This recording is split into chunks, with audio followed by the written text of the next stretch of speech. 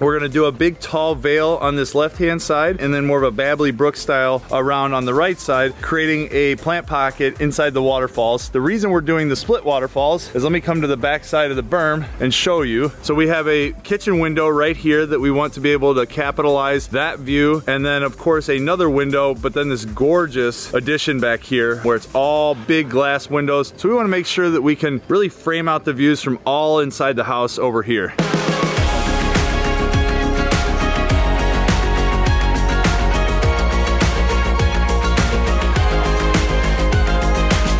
What is up, everybody? Chris at Team Aquascape with Jack, Seth, Corey, and Dan. We've got the 5 of us today, and we are in the beautiful northwest suburb of Park Ridge. We have a very cool kind of boutique Pondless Waterfall that we're gonna be doing today. It's a one-day project. The guys just got here. You can see we've got the dingo, the rubber mats for all the ground protection, and we've got all our wheelbarrows and our ball carts sitting right in front of our pile of stone. We've got 7 tons of boulders and another ton of gravel that we're gonna move back. It's all gonna go through this way. We gotta get the ground protection down so we can start moving this stuff. I'm gonna take you back there and show you what the scope of the project is. All right, so here's the scene of the crime. We are going to be taking these 9 small aqua blocks, digging our reservoir in right in through here. There's gonna be a lot happening. It's gonna be a tall waterfall. We're gonna do a big tall veil on this left-hand side, and I'll explain why in a second, and then more of a Babbly Brook style around on the right side, creating a plant pocket inside the waterfalls. The reason we're doing the split waterfalls is, let me come to the back side of the berm and show you. So we have a kitchen window right here that we want to be able to capitalize that view, and then of course another window, but then this gorgeous addition back here where it's all big glass windows. So we want to make sure that we can really frame out the views from all inside the house over here. And then of course you have the garage right over here. So I want to be able to make sure that they can see it from there,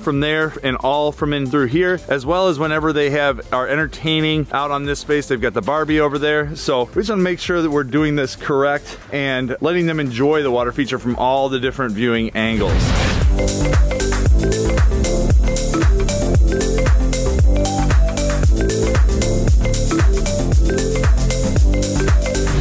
Okay, so the battery died, but as I was saying, we had to move some stuff around, so we reconfigured the electrical as well as the water spigot that's over there. We ended up flip-flopping them, taking the water all the way back and then getting the electric a little bit closer to where the pump is located. The homeowners are gonna bring an electrician out to lower that box to disguise it a little bit more. We're gonna redefine this bed edge so we can put some spots for plants around that electrical box, because I don't wanna be staring at that, but you can see the guys have already dove in to digging the reservoir out itself. We've got these 9 small aqua blocks, which gives us probably a 6 by 8, 9 foot hole. We also have another 5 yards of dirt that's going to be brought in to help generate our berm back here to create a nice little planting area to alleviate that volcanic look. We're gonna go down about 14 inches deep with the reservoir depth and then dig our pump vault in another 9 inches below that. And did the new guy just fill your boot with dirt, Corey? I mean, not twice for him, but wow. We're almost done digging the hole. We'll get our fabric liner in once we get our dry fit our aqua blocks, make sure that we dug everything correctly, and then it's go time. At some point when we get this pretty well dug out, we're gonna pull a couple guys off and start moving rock from the front of the street into the back. We'll start building some of our retaining wall, but also start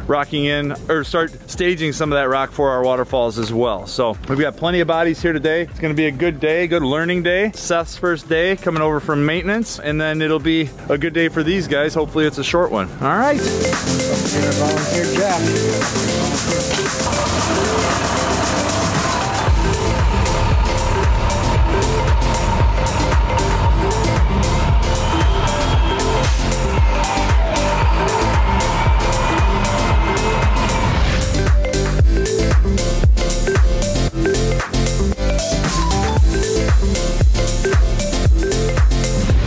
So big moment in the project. We've got our liner in. As you can see, you got Seth and Dan working on getting the top piece of underlay in. Then we got our aqua blocks and our pump vaults. The reason that is significant, because it just marks a good milestone in the project. It's about 9:30 or so, maybe 10 o'clock. So we've only been on site for about an hour, 15 minutes, hour and a half, and we've made an incredible amount of progress. We've got probably 4 of the 6 yards of dirt already piled back behind the berm. We're gonna get our reservoir in and then start building our waterfalls. And then using that nice soft dirt to backfill against it, we'll compact it as we work our way up. And then we'll build waterfalls.